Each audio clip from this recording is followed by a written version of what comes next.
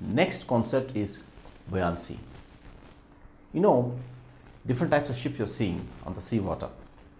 You have small boats to big ships with difference in weights.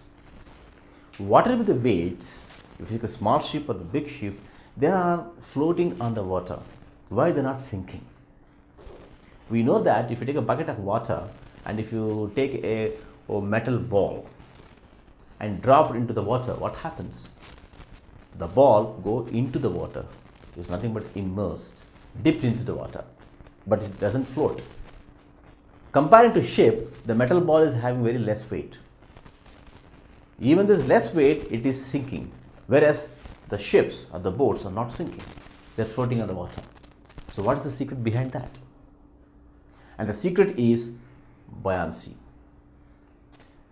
Buoyancy is nothing but, it's the principle, it's a phenomenon of buoyant force. So this buoyant force always acts in the upward direction, the buoyant force. And this force balances the weight of the body, so that the net force acting in the ship is zero, or the weight is cancelled by the buoyant force, and so that the ship or the boats are floating on the water.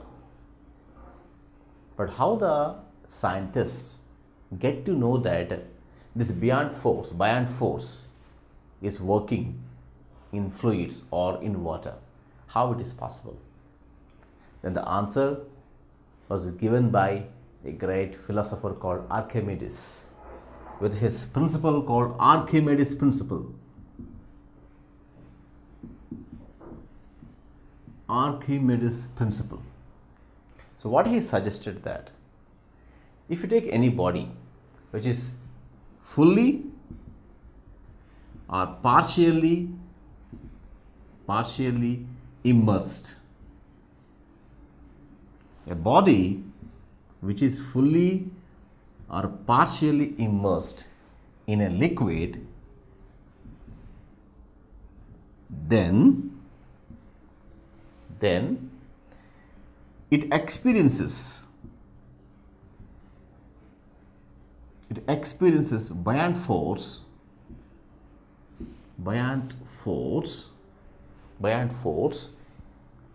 equals to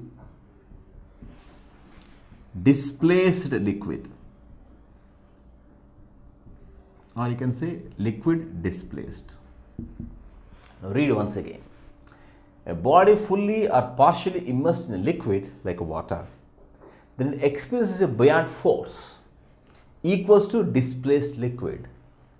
That means when the ship is on the water surface, how much of area it occupies, that much amount of water is displaced, removed, so that it gets some empty space, and the empty space is occupied by the ship. Suppose if you take this ball, the ball number 1 is on the surface of the water. Before the ball 1 is placed on the water, you have water here.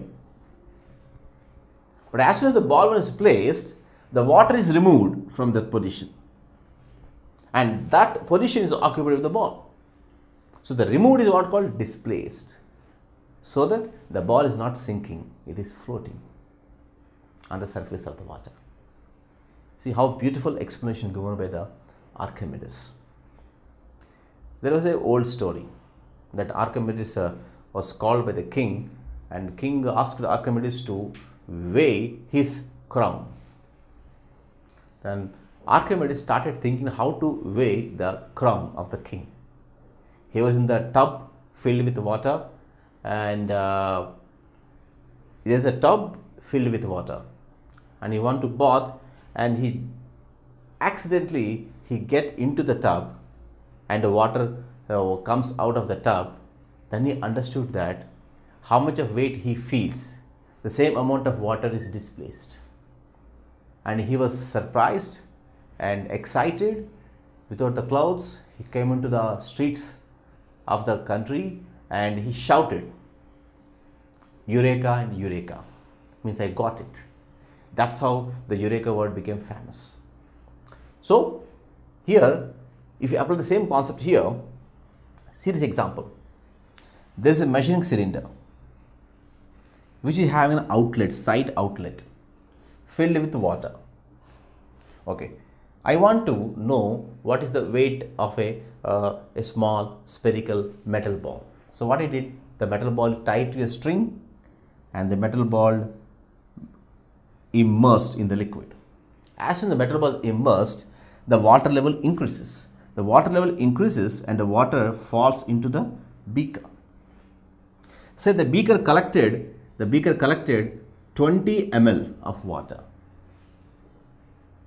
Then we can say that the metal ball has experienced the buoyant force, and that buoyant force equal to displaced water, which is 20 ml. So buoyant force equal to 20 ml of water displaced. But force is always in terms of newtons, but I am telling in terms of 20 ml volume. But how can we manage this number? How can we convert this number into newtons? Focus carefully. I will tell you here. So 20 ml of water, we have a concept called density, which is mass by volume. I want mass. So mass equals to volume into density. And here the volume of water is 20 ml. Density of water is 1 gram per centimeter cube. It's a fixed value. Density of water is 1 gram per centimeter cube. So 20 into 1 is nothing but 20 grams. So 20 grams of water is displaced. Now force you want to calculate. You know the weight formula. The weight formula is mg.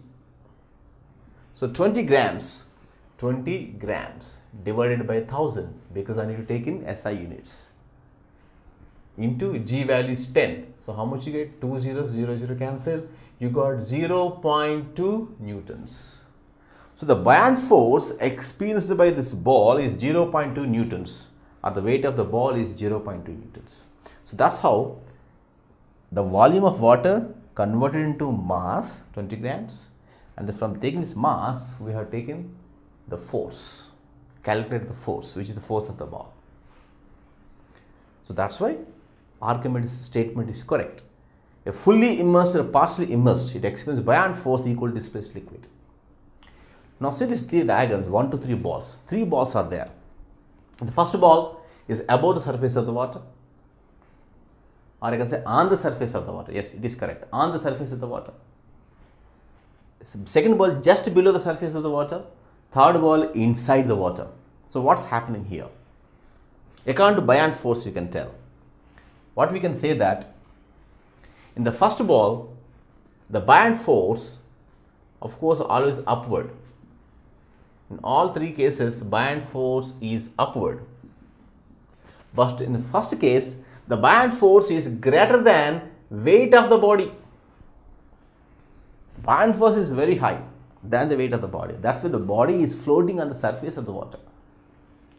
In second case, the buoyant force is equal to weight of the body. That's why body is in the water, but not inside the water, just below the surface of the water. And this is called law of flotation. Law of flotation. Flotation means floating. So what law of flotation says that whenever weight of the body is balanced by buoyant force, then that is called law of flotation.